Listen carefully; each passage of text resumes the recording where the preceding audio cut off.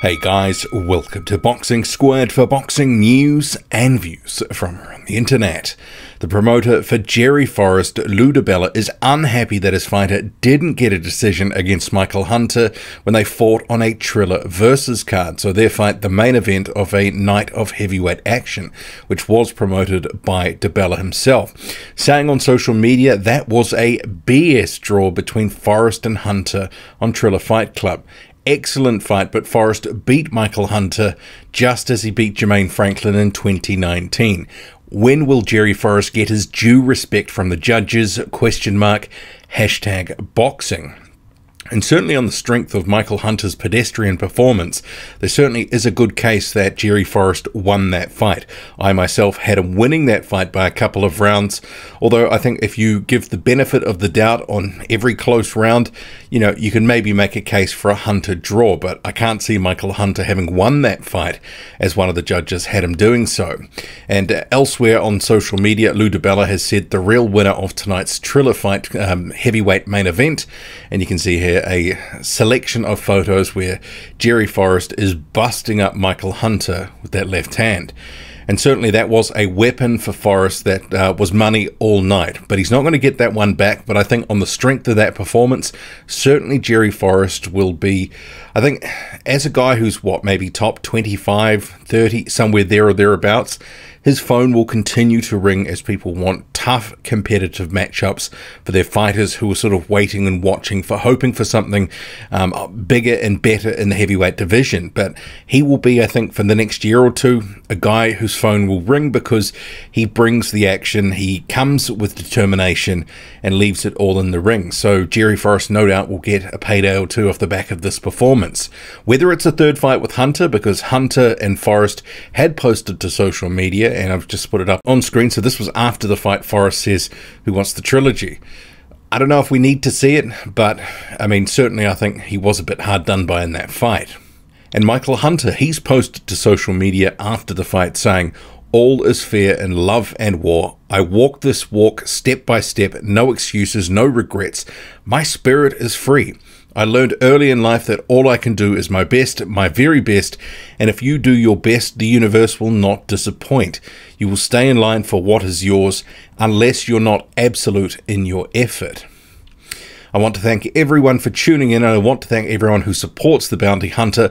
The support team is second to none, and I have nothing but the utmost for each and every one of you that write me and stay tuned. Thank you, #Bounty. So a little bit sort of skirting around the edges of what was a pretty average performance. Pedestrian. Didn't sort of shape as a top 10 fighter in there. Looked a bit more out of shape than usual. Looked flat and certainly a bit predictable, hittable. And Jerry Forrest, I think, was denied probably the biggest win of his career. And Michael Hunter has kind of basically sort of said, well, the universe was looking out for him, which is kind of a bit of a bizarre response, really, but it is what it is at this point, and he sort of echoed those exact sentiments on his Twitter as well. Meanwhile, Tyson Fury has said that he's not here to talk about him or even thinking about boxing this side of Christmas. "I've had a fantastic career, and if I never box again, I'll be happy. Whatever the future holds is a mystery we don't know yet." So those comments made at an MTK Global card. So classic Tyson Fury, a bit cryptic, kind of hinting maybe retirement, maybe something next year. Who knows what is going to happen, especially because it's Tyson Fury, because he'll change his mind tomorrow. But hopefully he is active, and he has said that he wants to have a fight in February or March 2022. His promoter Bob Arum has been talking about potentially Dillian Whyte, but hard to see that happening with the WBC stuff going on at the moment. But I guess we sort of wait and watch, and what will be the next thing Tyson Fury will say, because it'll probably directly contradict what this says. Meanwhile, Deontay Wilder, after his loss to Tyson Fury in the trilogy fight, says that he's feeling great. I'm doing great. We didn't get what we wanted, but we still got something out of it. I think we got something even bigger out of it besides just a victory, and that was Wilder talking to his wife's podcast, and this was first reported in the Mirror. This here, obviously, a BoxingScene.com article.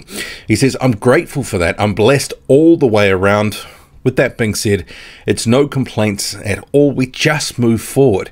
You come up to a certain point as humans. We all feel we come up to a dead end or we fail. We think this is it for us.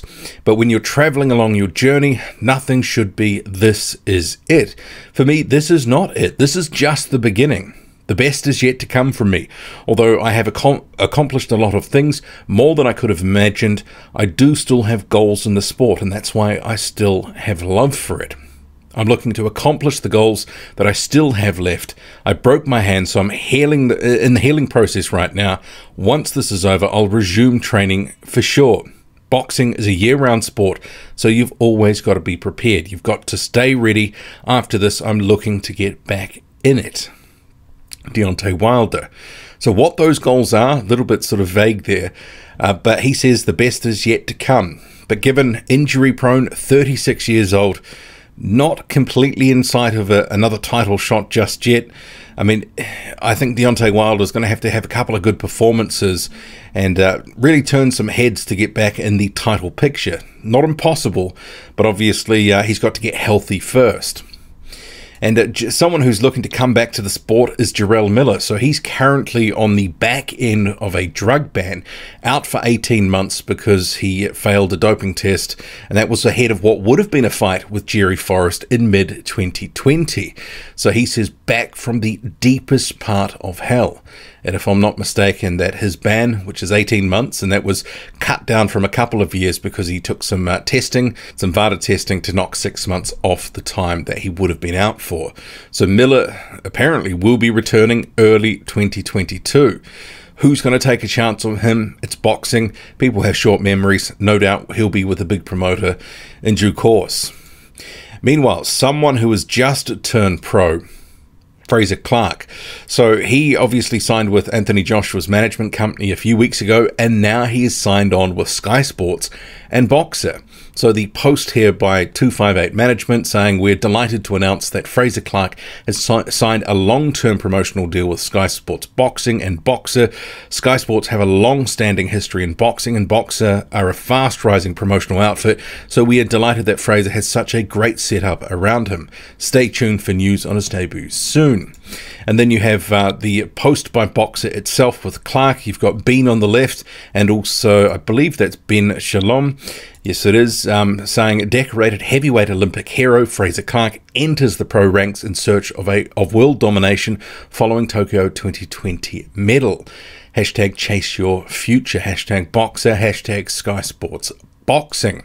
And Clarke himself is quoted as saying, it's a huge day for me. It's been a long time coming. Since the Olympics, I've had a great time, and the next step on my journey was to turn professional, and I think I've chosen the best outfit in Boxer and Sky Sports to guide me back to the pinnacle where I was as an amateur.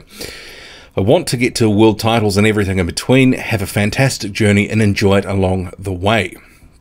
And also, he is going to be trained by Angel Fernandez. So Angel Fernandez obviously posting that to his social media as well. And the comments here, which I've translated, I take on this challenge with great enthusiasm and desire to work with the discipline that has taken me from the first day I started in this world called boxing. We will work hard and with the intention of continuing to improve day by day. At Frazer Clarke. So I think Fernandez, decent choice of trainer, and Frazer Clarke choosing to go with Sky and Boxer. And given there's not a huge heavyweight roster, and not a huge roster overall at Sky Sports at the moment after Matchroom departed, went to DAZN, I think it's probably actually a good choice, because when you think about it, they've got Hughie Fury, they've got Nick Campbell, and they've got Steve Robinson. You could see Frazer Clarke quickly becoming, behind Hughie Fury, very quickly, the sort of second heavyweight in that sort of pecking order of 4 different fighters. And potentially, obviously, Frazer Clarke later on, maybe even having a fight with Hughie Fury in a couple of years. It'll be a sort of Joe Joyce sort of situation, I would imagine that they'll give him a couple of years just to sort of build up decent fights relatively quickly, probably slightly tougher opposition than had he been 5 years younger, but we'll see what they can do with Frazer Clarke at Sky Sports and Boxer. What do you make of it all? Drop a comment, loud and often, hit like, hit subscribe, follow me on Twitter, boxing_squared. I'm out.